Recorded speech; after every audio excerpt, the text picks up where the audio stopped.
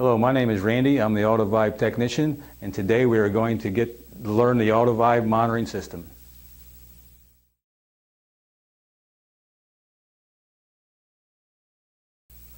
The first thing that's going to happen is when you turn your Auto Vibe monitor on is it's going to ask you for the date and time. And you have to remember that this is in military time. That is very important. So to set that time, you can see the first block is highlighted there. So with that box highlighted, we're going to push our black knob and we are going to set our time. 7. Move over to the next box, set our minutes.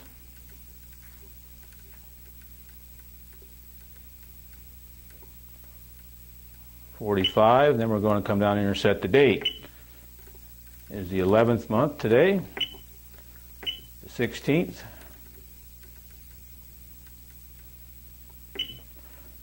2012. After you get all your date and time entered correctly, you have to also right-click your black knob and highlight the OK box and push your enter button to accept the changes that you made, and it'll show up down here at the bottom of the screen the correct date and time. Now this monitor does not have a battery in it, but it will store some voltage. So if you unplug your monitor at the end of the day and put it in your service truck or wherever, it'll hold that date and time in there. If it doesn't hold it the next morning when you turn it on, that is, if it needs set, that is the first thing that it'll ask you to do.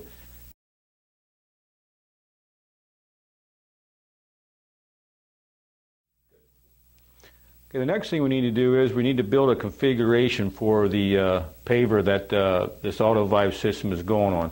So we need to come down here, we'll push the second button down twice, and we're going to come down here to the Roman numeral 2 and 3 by turning our black knob and highlighting that. Open that up, we want to press the OK box, and then it's going to ask us to build a configuration. And to build a configuration, we need to come down to the Roman numeral 2 and 3 and the wrench. The wrench, of course, means that you're building something, so that's why it's kind of labeled that way. So we're going to open that up, and we need to open this page up by highlighting the outside of the page with that darker bold line. Press our black knob, and then now we need to name it. So we will name this Minnich, and you can name it whatever paver or whatever machine name you want to do it, but we're going to name this one Minnich. And I'm highlighting around and highlighting the letters that we want to use.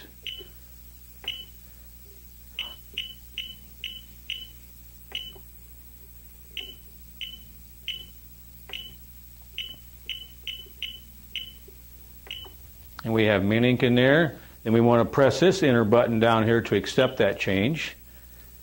And we're going to come down here, and this is the box where you would put in the number of controllers that you would have for your system. This particular system here, we only have one controller, and each controller does controls 8 vibrators, so that's why we have a number 8 in here. So we're going to accept that change. We're going to come down here, and we have a speed wheel on this system. So we need to have the can highlighted in here, which it kind of always defaults to that. Put the plus sign back up there. We have weather on this system, which is a sensor that reads the ambient temperature and the relative humidity. We want to make sure that that says can and have both of these boxes check marked down here, which we do. And then in the third box down here, we have one controller. And we want to make sure it says can. So if we highlight that and open it up, you can see we have a couple options. We have none, mux bus, or can. This is a can system, so we need to make sure it says can. And if we would have more silver boxes for more vibrators, we would go on down the line. Say we had a 24 vibe system, we would have box 2 also say can, and box 3 say can also. So we'll put our plus sign on that. We are done on that page. Press escape. Right click one time and highlight the arrows at the bottom of the page pointing toward the right hand side of the screen. Open that, and this will take you to the next page where you can put in the actual size of the vibrators that you have on your machine. So we counter-clicked our black knob 2 times, highlighted the outside of this page, open it up, and if I open up this top box, it gives me an option for several different sizes of vibrators that we have. And it defaults to 2 5/8 by 9 HV2s, and that's what we have on our system, our paver. So we're going to leave that in there, and then we'll just scroll down and make sure they all stay the same, whatever size of vibrators you have on your paver, which they do. So we are okay on that page. We'll escape, right click your button twice and highlight the arrows to the right again, go to the next page. Now this is a page where you want to open up and make this certain Auto Vibe system between an Auto Vibe 2 or Auto Vibe 3. If it's an Auto Vibe 3 system where you're controlling the speeds of the vibrators through the monitor, you would put check marks in these boxes on the right hand side here, and I can show you how to do that. We scroll down, highlight this one, don't change these numbers, and don't change the channel numbers. So if we want to make this Auto Vibe 3, we need to put a check mark in there. And then we need to go on down through and make sure they all have check marks. This is an Auto Vibe 2 system where you're just monitoring the speeds of the vibrators. You're still controlling them manually on the paver. So we want to take them arrows out of there. Now, put the plus sign back in. We are done on that page. Right click your arrow twice to the arrows at the bottom of the page again, and we are done. So we are done. We're happy with our configuration. We got the OK box highlighted. We're going to press it and accept them changes, and then we need to save it back to memory. So right now that information is in the monitor, and your other little icons to the left of there means we're going to save it back to memory inside the monitor. So we're going to highlight that, and we're going to press that, open that page up, and then we can see where our configuration we just built says Minnich. So we need to transfer that to the memory. So we're going to highlight this arrow in the center of the page and press our black knob, and that put it back in memory, saved it back in memory. The only way to get out of this screen is you need to do a power cycle to accept all your changes. Turn it off. Turn it back on, and them changes have been saved into the memory on your Auto Vibe system. This is the version of software in it down at the bottom at 4.13. And we turn the monitor back on. You're going to get alarms, because that's fine, because we haven't learned in the controllers yet. To silence the alarm, we're just going to press F1. Now we need to learn in the controllers for this system, for the vibrators to communicate to the controller back to the monitor to show us our vibrator speeds.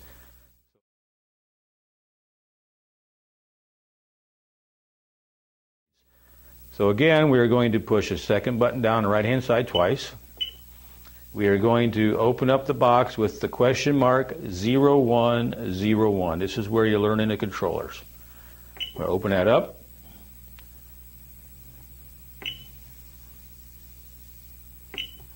Open that up.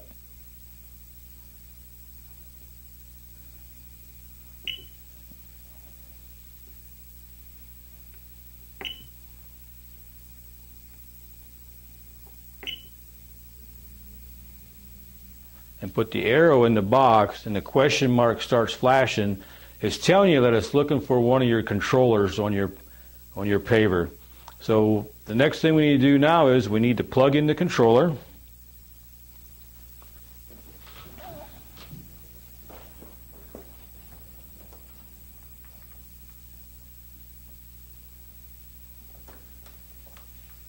With the controller plugged in, and it found an internal serial number inside the controller, and it's all good to go. So we're going to escape out of there. We have to come down and highlight our OK box to accept the changes that we just made. And it found a controller, because now you can see where all this area right here is highlighted nice and black, which is a good functional part of the system that we have. On this system also, like if you remember when we built the configuration, we have the temperature and relative humidity sensor, and we have the speed wheel down here in the lower left-hand corner. And it found all them controllers also for that, which is a good sign.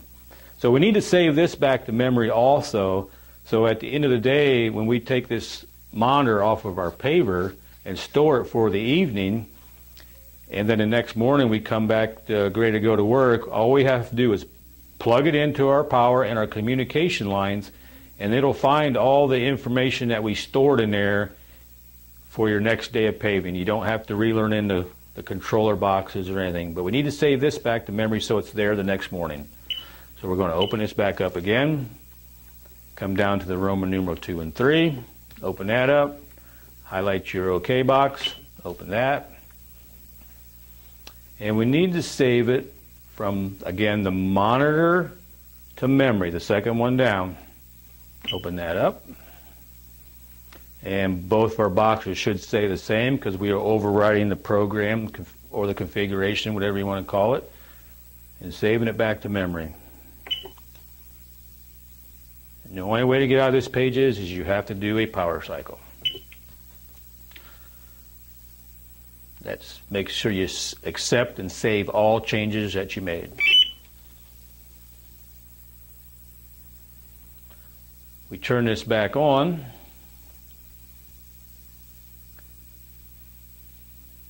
And all the information still should be in there.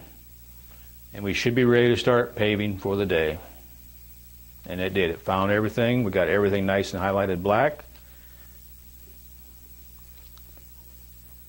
Now, you also have the capability of logging information throughout the day as you are paving.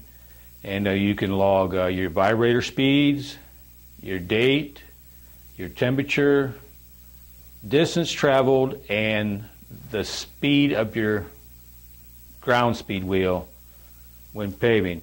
And to turn that on, you have your cassette icon in the lower left-hand corner, which has an X in it, which means the logging is off. To turn your logging on, you're going to come straight across from the cassette here on the right-hand side of the screen, press the button and open it up. And the top one is the icon that turns your logging on and off. So if I just open that up and I have that highlighted, press my black knob, now my logging is on because the X is going at the bottom of the screen there. With the logging on, you have several ways of logging information on your monitor. You can do it by time. You can do it by distance. Or you can do it by whatever occurs first, time or distance. So we have a speed wheel on this current configuration, so we're going to do this one by distance. And you can also record, if you're going to do it by time, you can also open up these boxes and you can change the time to how many ever minutes you want to record. It defaults to 15. You can change it to 1 minute up to 60 minutes if you so choose. Also with recording by distance, you can change the feet. You can have it record every 1 feet, 50 feet, 25 feet, whatever your spec requires you to do. If we do make a change in there, we need to, once we make the change, we need to make sure we highlight the OK box, accept that change, and get out of that box. This page here is where you can set up the alarms that you wanted to record. You can just do a basic record, which will do the vibrator speeds, date, time, temperature, ground speed wheel, distance. And then you have some other alarms in there too, like a centrifugal force, ground speed alarm if you get above the ground speed alarm range, and vibrator RPM alarm also. Down here we have the capability of entering landmarks like pin markers on jobs.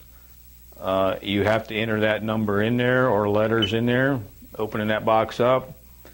Let's just say I have a pin marker that's A, and then it's 1, 2, 3, 4, let's just say for example. So to get to our numbers, we're coming clear over here to the right and highlighting this arrow here. Push it once for lowercase, push it twice for numbers, and let's just say the pin marker is A 1, 2, 3, just for an example. So I'm going to highlight the 1, over here highlight the 2, and highlight the 3. That's my pin marker. I'm going to press this enter button down here to accept that change, then highlight my OK box, and then my pin marker's in there, and it'll also record that pin marker throughout the day. The next box we have is you can also record slump readings on here. The inspectors on the ground, when they're taking their slump readings, they can report that back to you. You can enter that here, and you can also log that information if needed. We have one more icon on this page is here. This is a record now button. If I have my logging on and I want to take a snapshot of what's happening with my vibrator speeds at this very second, with this bottom box highlighted and logging on, if I highlight it and press the enter button, it logged information right now. And that is it for that page. We'll go up here and turn our logging back off. This next icon down here on the right hand side is just your alarms for your vibrators. You can set them. I always set them at 0 to 11,000. And you can also ignore vibrators on this page too. If you want to not have a vibrator record information that's not plugged in, if you highlight this page around the outside box, press your button, and let's just say I want to ignore vibrator number 3. Turn my black knob and highlight number 3. Take the check mark out of it. Scroll around, hit my OK box. Number 3 vibrator is ignored. To put that back in, just put my check mark back in there to have that back being active again. Come around, highlight my OK box, put my check mark back in. Number 3 vibrator is active again.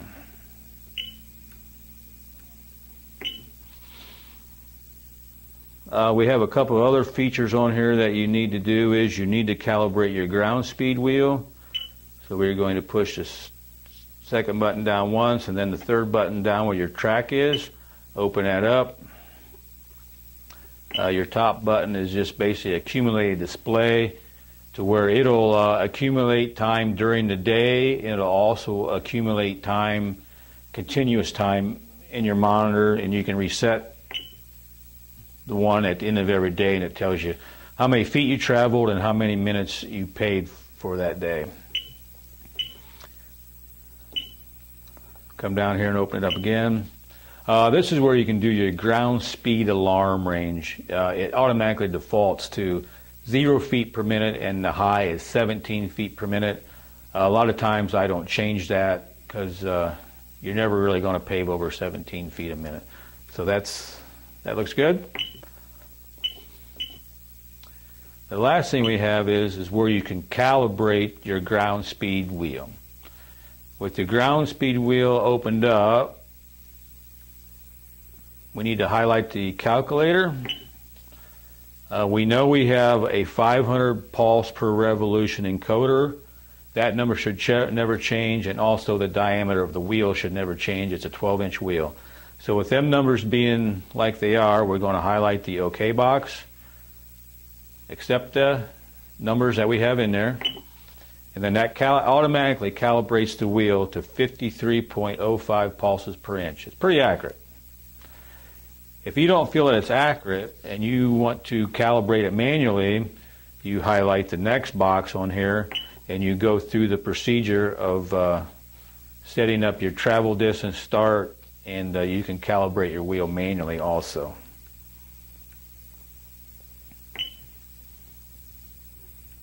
And to accept that change, we also have to highlight the OK box, accept the changes that we made, and enter that. And I believe that is about all the functions that we have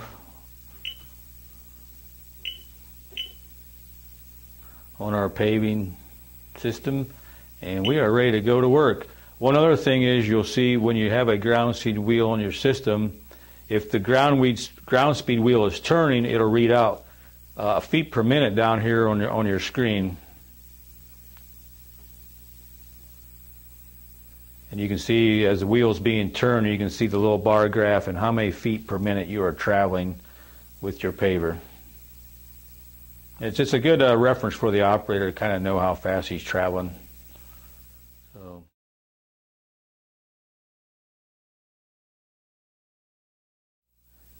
All right, the next item we want to look at is the downloading of the logged information to give to like an inspector or for your own personal use. And how we do that is we download it to a flash drive. And so you want to use the card. It says data log card on it. It's very important to use that one. And then to do this, we need to take our card. It's very important to have your monitor turned off. Unscrew your USB cap on the side. Take your data log card with the monitor turned off. Insert the flash drive. Turn the monitor on. Takes a few minutes here for the monitor to boot up.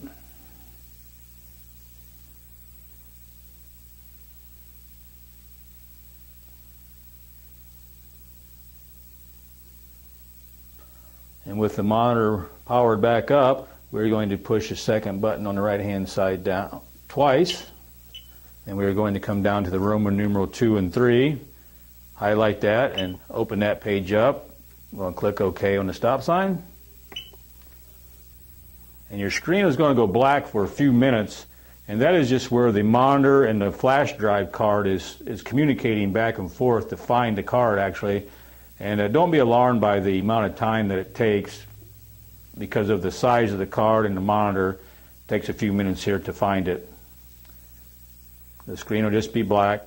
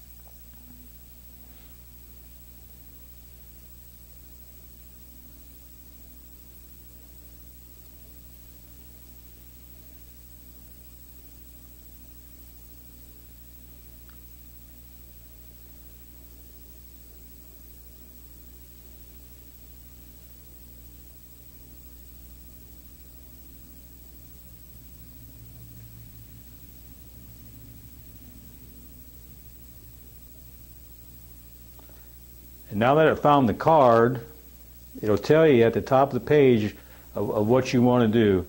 The little icon on the left is an icon which stands for the monitor, and then you got your USB to your flash drive card. So with that highlighted, black like that, we're going to open that up. And then it's asking us, do we want to transfer the logged information to the card? And yes, we do. So we want to turn our black knob and highlight the OK box. Press our button. You'll see the black line zip across the screen. We need to, once that zips across there, we need to push it again. And then it takes us to the next page asking us to trash the information in the monitor only. So if we're comfortable with doing that, we will highlight the OK box again. Push our black knob. The little black line zips across there, which means it's done its operation. We will push it again. Now the information is gone inside the monitor. It's never to be retrieved again from the monitor, but it is on the card. Now the next step is, it's very, very important, is to turn the monitor off before we pull the flash drive out. If you pull the flash drive out before turning the monitor off, chances are the information will not be on the flash drive, and you've trashed it in the monitor, so the information is gone forever, never to be found. So then we can pull the flash drive out and put the little cap on it, and it is ready to be put into your PC or laptop and opened up. I use Excel program to read the information once I open it up.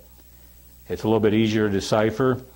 And I tell the contractors that to do this every day, to download this every day onto your flash drive and trash it in your monitor, that creates you from having a huge file of information, and it's just harder to decipher. So if you do it every day and download it to your PC, it's a lot easier to decipher and a little less confusing. And then once you download it on your PC and save it, you need to clean up your flash drive card on your PC to trash the information on there, and then come back on the next day and start all over again.